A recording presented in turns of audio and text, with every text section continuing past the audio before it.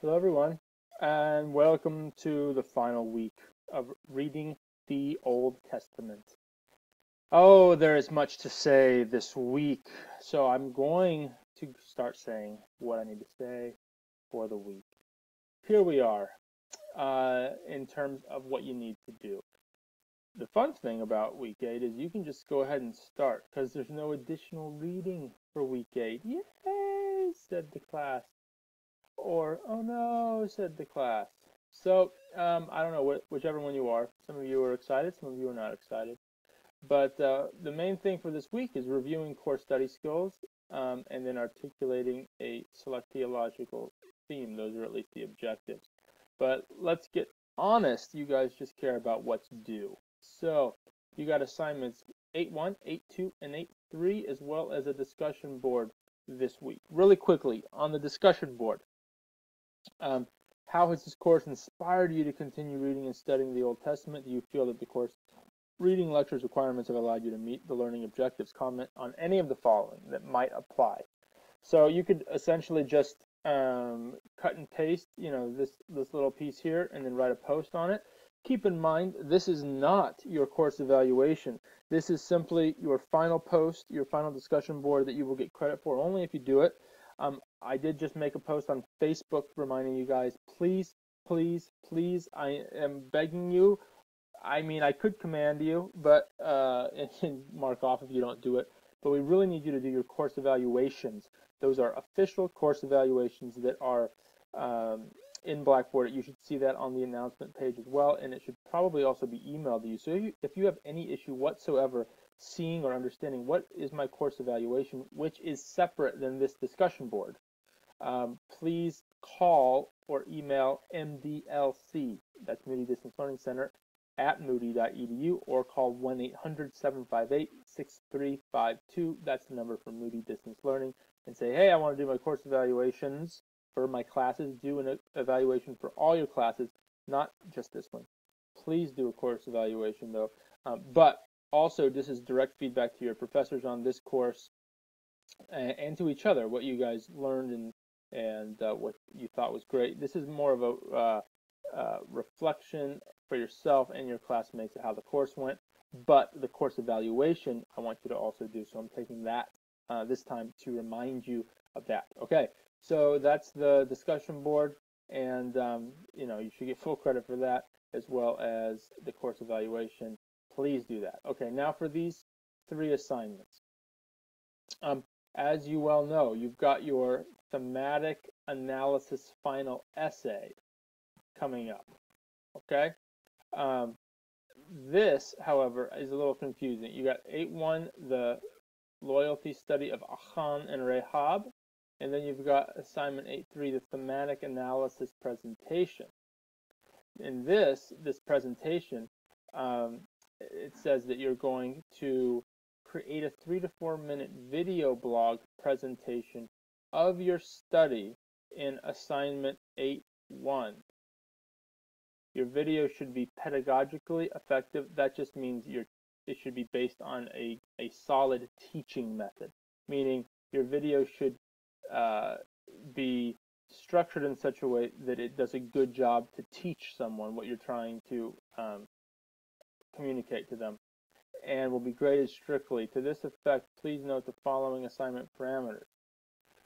Okay, and it just tells you how to do it. Okay, no setting, include a clear introduction and conclusion, and so forth from your thesis. There's the confusing thing. This says assignment 8.1. It is not meant to be on assignment 8.1. It's meant to be on assignment 8.2, right? So it's the thematic analysis presentation on your thematic analysis final essay, right? Okay, and then you've also got this loyalty study on Achan and Rehab, right? Right, okay. So I'm going to actually give you a choice, my friend. You can either can the video blog, not do it, or you can the loyalty study with Achan and Rehab. So essentially, If you just want to say, I don't want to do this extra assignment, I'm already doing this, and I just want to do this video blog after I'm done with 8.2, it essentially puts, on a video what I did here. You can do that. If you, are freaked out at the idea of recording yourself, and that's going to be so much more where I would rather just do this study here and be done with that and not worry about making a video at all, then I'm allowing you to do that. So you only have to do, all of you still have to do your thematic analysis, that 8.2, but I'm allowing you to choose whether you do this or this, okay? Hopefully that will make the final week a lot easier as well. All right, so now let me go through these assignments. So if you do choose to do 8.1, let me show you what that can look like. All right, let's go to the syllabus here. Okay, it says in this assignment you'll complete a comparative study of Joshua 2 with Joshua 7, passages that chronicle two surprising stories that both revolve around loyalty to Yahweh. Similar to 5.1, this study will be completed in 2 steps. So you've got this narrative analysis guide thing going on again. In step 1, you will use the narrative analysis worksheet to record your observations from both chapters according to the literary elements covered in the Matthewson reading in week 5. See the narrative analysis guide for a concise summary of these elements. More specific instructions are included in the narrative analysis worksheet. You will submit this worksheet as a piece of this assignment, which is about 35% of the entire assignment, okay? So that narrative analysis worksheet, if you just go back here, you've got the narrative analysis worksheet, which is what you turn in, and then the narrative analysis guide. I'll show you both of those in a second. Those are the 2 things you need, but that's just part of it. Then the second part is that you're going to, based on step 1, write a 2 to 3 page double-spaced paper explaining what these 2 chapters together teach you about loyalty to Yahweh, and then how the theological theme of loyalty in these chapters interacts with the broader Old and New Testament theology. So how would you see loyalty throughout the entire realm of Scripture, both in the Old and New Testament? In other words, how does the lesson about loyalty to Yahweh in Joshua 2 and 7 add to, sharpen, agree with, or contradict other parts of Scripture that teach about loyalty to Yahweh? So you'd have to think about what other pieces of Scripture talk about loyalty to God, loyalty to Yahweh in particular, and interact with these passages in Joshua 2 and 7 in relation to that, all right? So pretty straightforward. Not a long paper. 2 to 3 page double space is not a lot of writing, but it is another assignment. So make sure you do it with plenty of time and don't leave it to the last minute. Let me show you what the worksheet looks like now. So here's the worksheet. Whoops, I already had it down here. Let me pull it up here. All right, and this is just the first part, part 1 again. All right. So below, you're going to use this graph or this chart below, and you're going to see how the authors are using Hebraic narrative, so narrative in the Hebrew or the Old Testament, in Joshua 2 and 7. Using these columns, give the name of the literary device there. All right, so you would just say, this is what I found, chapter 2, starting at, you're going to go verses 1 to 24, and you're going to find 10 or more literary devices, and then you're going to go to Joshua 7 and do the same thing, 10 or more literary devices. Now these literary devices that we mentioned are, according to Matthewson, that you got that narrative analysis guide that I just told you to open as well, that we gave you the link for there.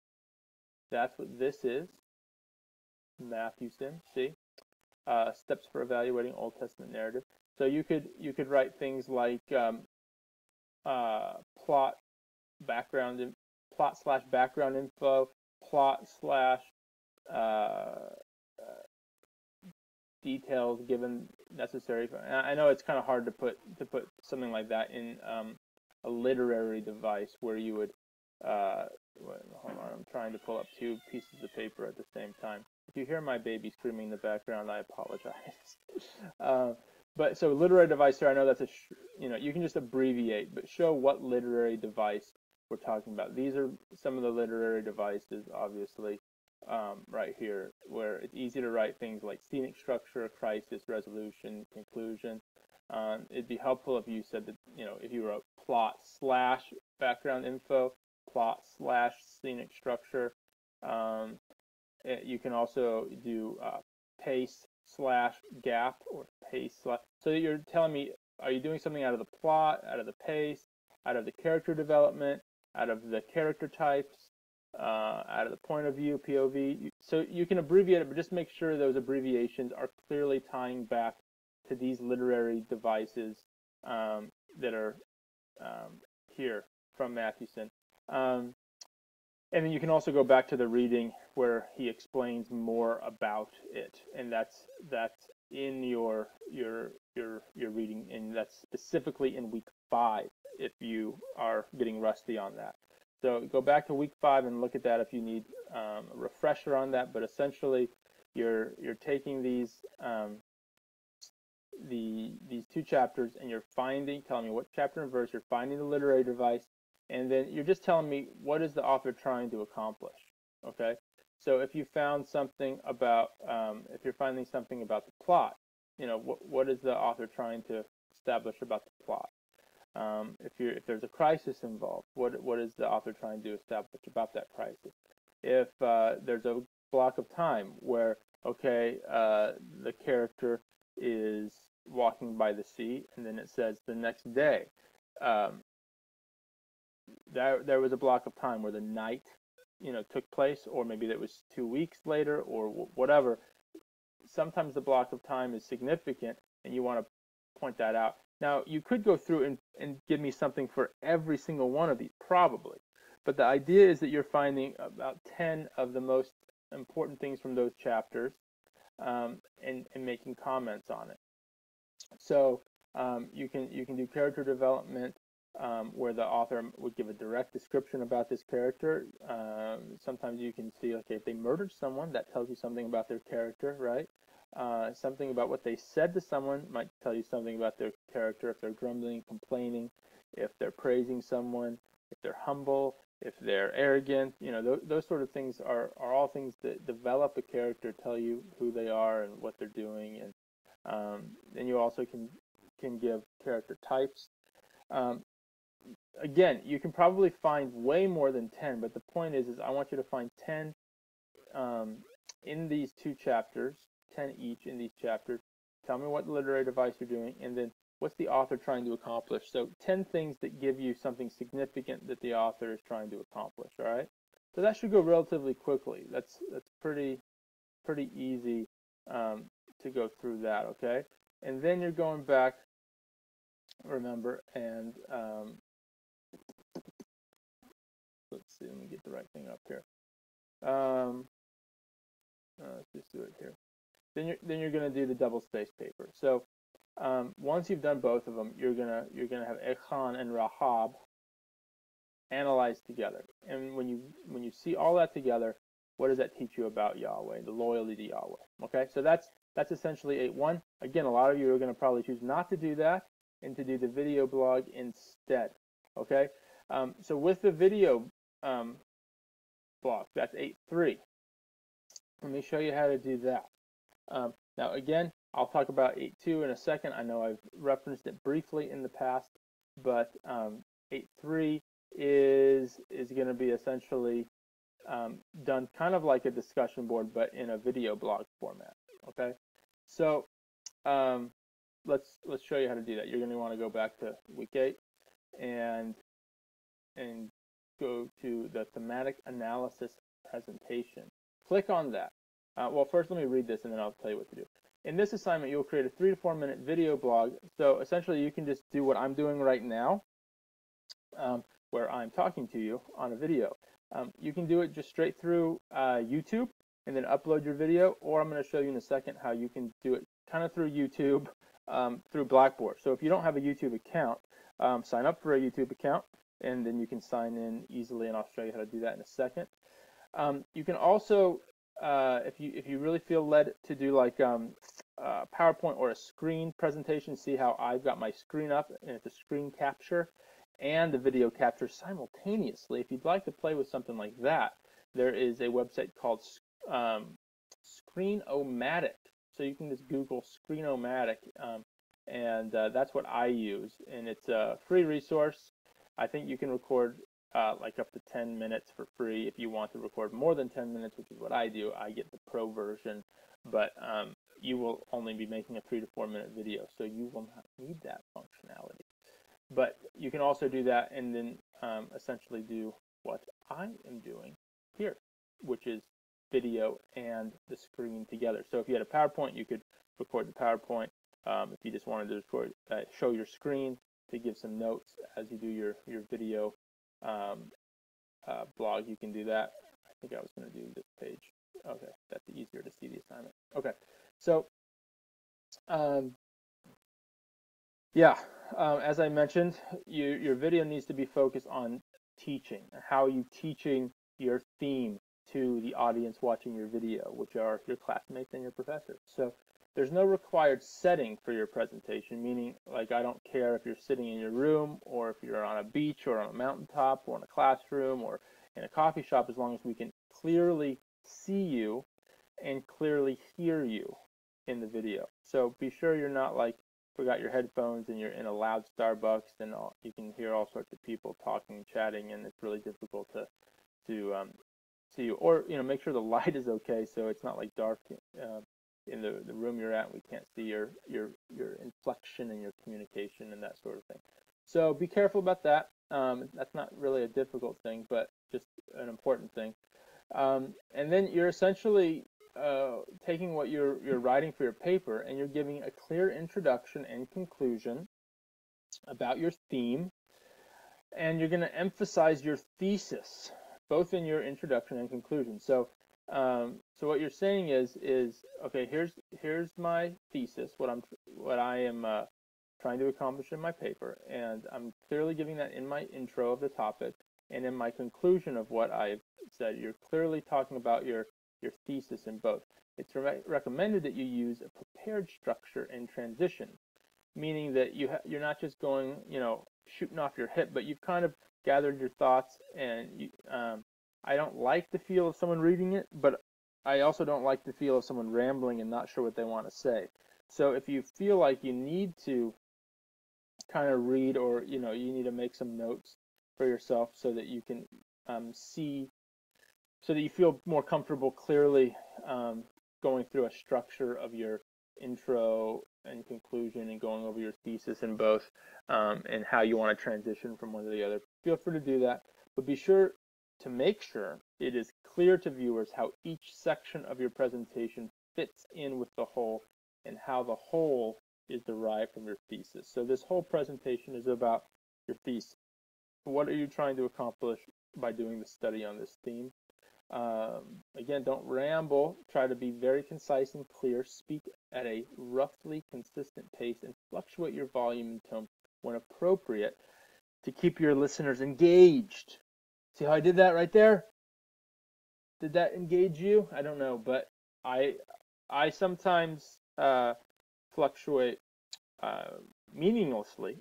My desire is to effectively just keep your attention, because I know when you're watching a long video it's very difficult. So I try to do that. Hand gestures are quite distracting on a video like this unless I move way back here and do something. So if you're a very hand gesturing type of person, feel free to do that, but don't do it up here where every time you do that it's going to drive people watching the video crazy. Do it so that it helps, or don't do it at all. That would be fantastic too. What else? So yeah, your fluctuation was, don't just read your paper like this and bore us all to death. Please use your personality. You guys won't all have my personality, but you will have your personality. And even with some of your what you might think is a dry personality isn't dry. It's just different. And you can do things within your personality that doesn't violate who you are, that is still engaging, that is consistent in pace, but is also fluctuating volume. Okay, I think you get the idea. You do want to conclude with a short section of application. why does your study matter? What are we going to do with it as brothers and sisters and saints in the kingdom? How are we going to use your study and apply it to our lives? And then avoid page turning and frequently referring to notes. What I wanted to talk about next, guys, is my conclusion, which is similar to my thesis, where I talked about like that would be horrible.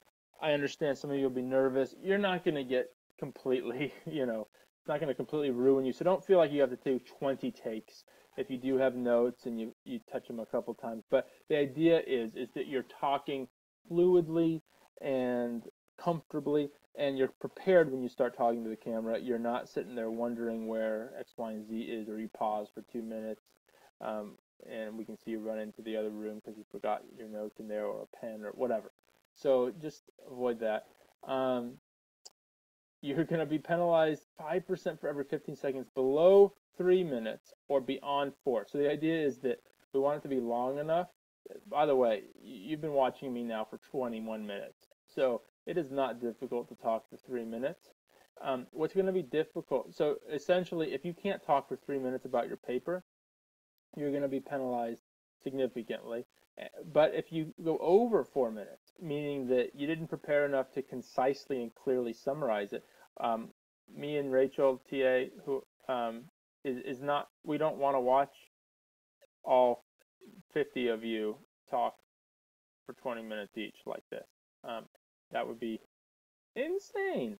So please, you're going to get marked down if you go beyond 4 minutes. So it needs to be between 3 and 4 minutes where you're clearly, concisely going over your stuff.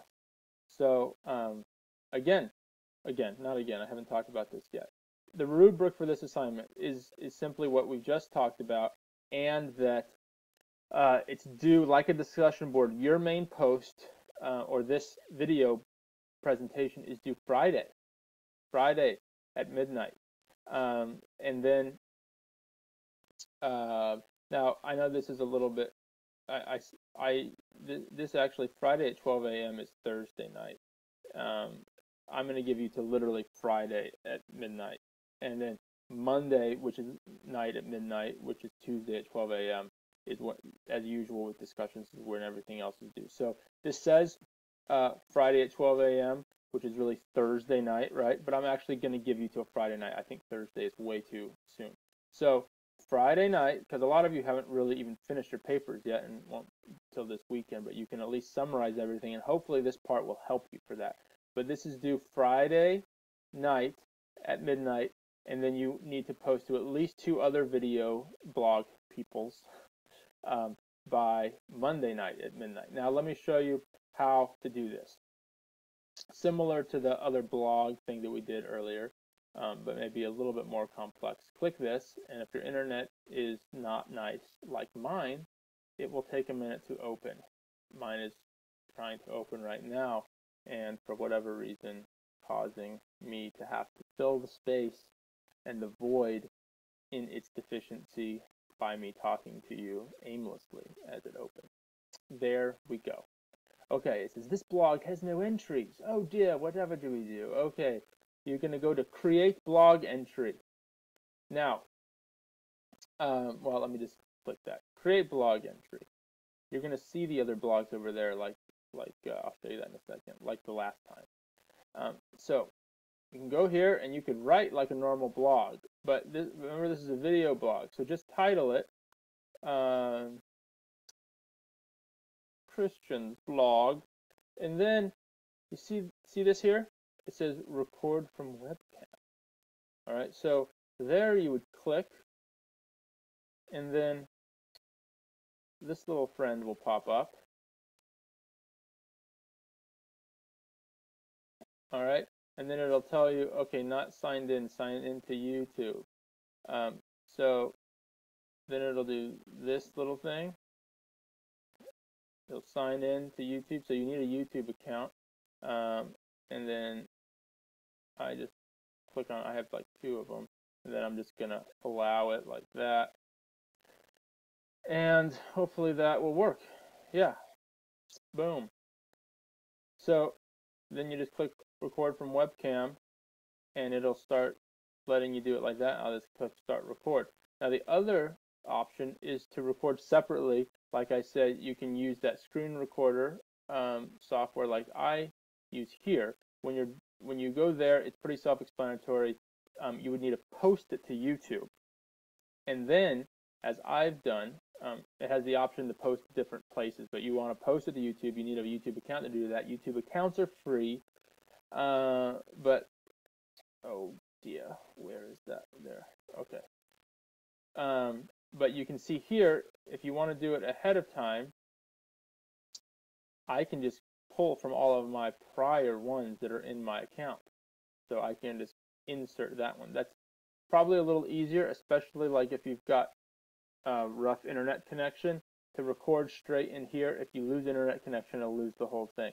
You can do it that way, and that's fine, but it's probably easier to record a YouTube video straight to YouTube, or you can use that Screen-O-Matic software. Either one is fine, but the point is I want you to insert it. Let's see, I'll insert last week's thing. This isn't actually a video blog. Place in place. I don't know what that means. So just put it in there, and that looks like that'll work, right? And then we can watch it, and then this is just an example, kids, and then I will post my entry. Boom. All right, so entry is now posting, and you can see it right there, right? Right, now you can comment. Isn't that nice? You can see the comments, and then blog details. So anyway, over here is where you see the blogs, right? Christian's blog and so forth. So again, you'll be able to see other people's blogs there on the right-hand side when you hit the blog stuff. You go into the thematic analysis presentation, all right? So that's what you're doing with it. If all else fails, you can always create a blog entry and just, copy and paste a link. But you can also copy and paste the link by hitting this and posting your YouTube link inside here. I don't know if that's going to work. Yeah, you just post your YouTube link inside and then hit insert. Okay. So there's a couple different ways you can post your video that we can see it, and that would be lovely. All right, now let's go back to the big assignment. I know this is a lot of me talking, but this is very important stuff for your last week. And hey, I'm only at 27 minutes long right now, and even a class would be 50 minutes if you were going to class. So that's essentially what class would have been this week, right? So, and you're saving a lot of time. You're not commuting to class, and this is not going to take me 21 minutes to show this to you. So the final essay. I know you've had this and you've started working on it, but essentially you're writing a 6-page double-spaced paper studying a single biblical theme that is taught in 2 to 4 select OT passages. Following the patterns established in this course, the paper must include a selection statement and a clear thesis of a single Old Testament theological theme. And remember, I'm telling you that you have to stick with these themes here. Boom. Judgment, grace, redemption, salvation, faith, and hope in God. Those are the themes you have to choose from. Your thesis should explain what you are doing in the paper, namely developing that theological theme from a specific text. So you're going to have one main text, one main Old Testament text. So your main text cannot be Matthew or New Testament chapter and verse. It has to be an Old Testament text as your main text. Okay? So choose that theological theme from an Old Testament text, and you're going to develop that theme from that specific text, and then relate this theme to the New Testament and New Testament theology. So it does. The whole point is that the theme does not need to be exclusively just an Old Testament phenomenon, because you're relating it to the New Testament. but this theme does not need to be exclusively an Old Testament phenomenon. Again, those are the themes. Try not to significantly overlap with themes studied in the course, meaning that the stuff we've done for other assignments, you don't want to overlap it too much. But but that was kind of the point of these themes, is that they wouldn't do that too much. Okay, so essentially you're taking your theme. Let's say it was hope in God, and you're saying, what's your specific text that you're taking that hope in God, and you're relating this theme to Old Testament and New Testament theology. So the study of God overall, this is my core text, hope in God. I'm taking it from, let's say, Exodus, blah blah blah, and I'm showing you how that is a theme throughout Scripture. All right. Now you're going to have 2 to 4 biblical passages. Okay, let me just read this part, because when I get off pace, it doesn't help. A written summary of exegetical and contextual historical analysis. This is stuff that you did in week 7, of 2 to 4 biblical passages using genre-specific study interpretive techniques, developing your theological theme. I know, guys, I know that sentence hurts your heads. It does. I know it does. But just slow down, take a deep breath, and let's just process that sentence. It's not so bad. It's not.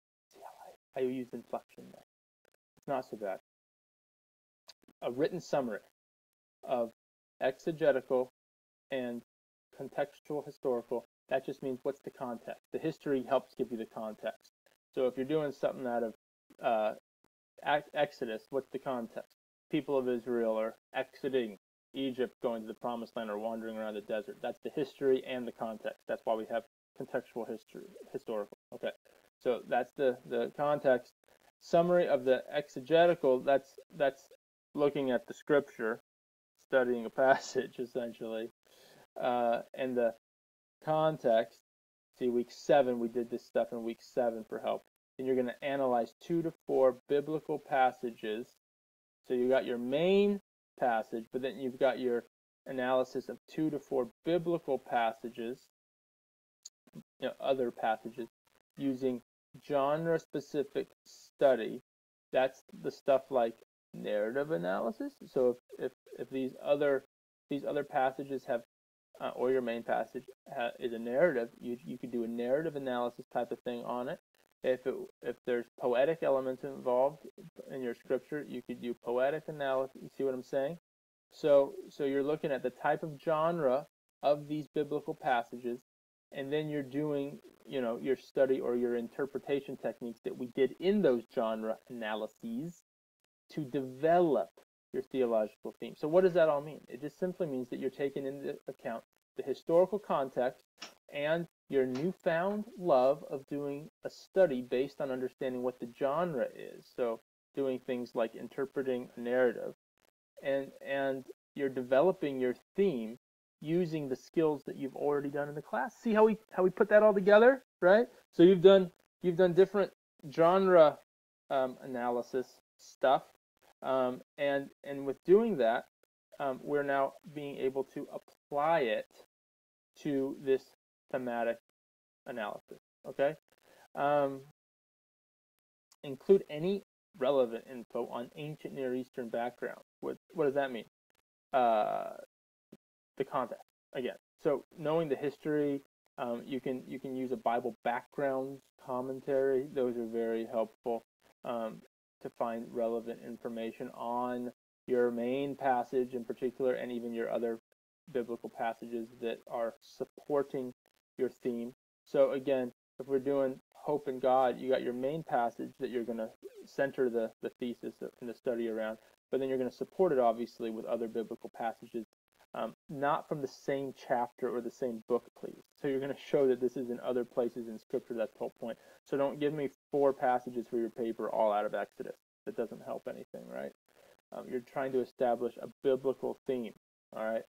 An exploration of how your theological theme interacts with broader Old and New Testament theology. Okay, so in other words, let me just read it. How does your theme, as found in your selected passages, sharpen, agree with, or contradict with other theological themes in Scripture? So how does the concept of hope in God interact with the concept of judgment? Because we got hope of salvation, hope of the restoration of all creation, but yet we've got this somber reality check, fear of God dynamic with judgment. How does that fit? So you can do this with a lot of things, but you can certainly take your theme and what is the most natural theme, other themes that you could interact with it with. So the idea here is to take your theme and think about, okay, what are those other types of themes in Scripture? It doesn't have to just be, okay, we did hope and then there is a judgment theme. That might be easier. You could certainly take grace and compare that to judgment. You could take salvation and redemption and compare that to judgment. You could take faith and compare it to grace. You could take faith and compare it to hope. So you could just stay within these. But when you're doing your comparison, you can feel free to go to other themes. You have to use one of these themes as your main theme, but you can go to other themes to do that part of the study. All right. So again, how does your theme sharpen, agree with, or contradict other theological themes in Scripture? Additionally, how might it develop from the Old Testament to the New Testament? So there's a concept of judgment throughout Scripture, right? But there is a different bent. When you read the prophets talking about judgment, or you read in Genesis and the dynamic of judgment when you're looking at Noah, and then you read the concept of judgment in the New Testament, different dynamic going on, different covenant, different time, and so you would obviously need to flesh that out a bit. How would it develop? How does the theme of judgment develop from the Old Testament to New Testament? Interact with at least one theme that was studied in this course. So in that respect, these other themes, so it means you take your theme and you're interacting that with one of the themes that you've studied throughout this course already in one of our other assignments, okay? And then you're going to have a section detailing the 5 implications of your study's conclusions upon the faith and practice of the church. What does that mean? Okay. So now you're obviously will be making conclusions or making statements about what your theme is essentially saying. But what we want you to do is, for the life and practice, the faith and practice of the church, if you're saying, okay, now, let's say you were preaching this to the church, here's my study, now this is what this means, here is an entire section that you're dedicating to the practice of the church. So what does this mean for us as a church? What do we do with this? That is kind of an application, but what we're calling it implications, meaning how does the church respond? And then use at least 5 published academic resources with full MLA-style citations and a works cited paper. We've talked about all that earlier, how to do that in the course. But the point is you need to have used, not just have them in your bibliography, but use 5. Remember, you found a lot more than that, but use at least 5 published academic resources in your paper. All right, so here's the thing. It's a 6-page double-spaced paper. Please do not go over 8 pages, and please don't go under 5. I don't even know how you would do this in less than 5 pages. Okay, so the idea here is it's going to be really hard for us to grade it if you're not very clear what you're doing in these sections. So please, please, please, I know it's, we've talked about having a thesis and things like intro and conclusion, but I don't care, as long as it's clear about where your thesis is. Well, obviously we'll probably go in this section and conclusion in another section. I don't care how you mark that in your paper. I could care less if you wrote introduction and you wrote conclusion at a different parts, or thesis in there somewhere. But I do definitely, and this is just out of convenience for grading, I want you to literally cut and paste like this these sections, these bulleted lists, and then open up your paper. Let me just do this real quick. How do I do a new one? Let's just file new, and I literally want you to cut and paste them in your paper. And oh, that's gonna be messy. Hold on.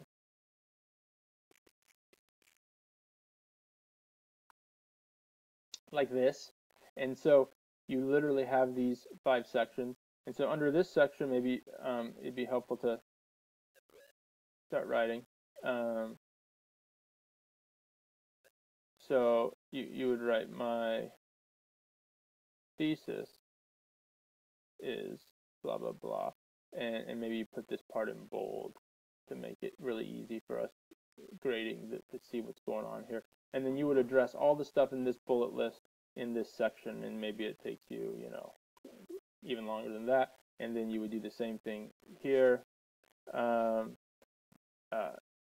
know, where you talk about other biblical passages that I'm going to cover, talking about the exegetical and contextual historical blah, blah, blah. It's going to be here, and you put that in bold, just so this paper is going to be very easy for us to grade in each section, so that we can go through and say, hey, here you didn't actually do this little part here that was supposed to be in this section, and so forth. Just going to make it way easier that way. Okay.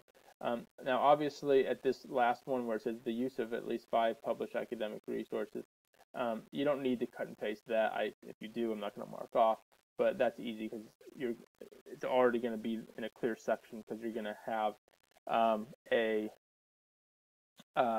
bibliography at the end. So don't forget to put your bibliography at the end, and then we'll be able to go back and see if you actually used those 5 sources and used MLA style citation. So you don't actually have to cut and paste this part into your paper, but you can if you really want to. And yeah, I think that's pretty self-explanatory.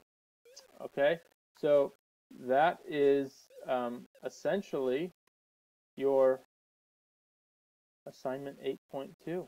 All right, I hope that is pretty clear. I know I talked for forever, but very important this last week. You've got a lot going on, and I want you to be very clear on what we're looking for here.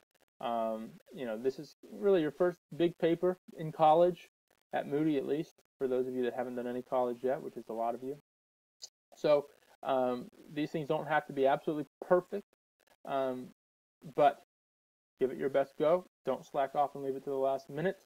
And I look forward to seeing how you guys do.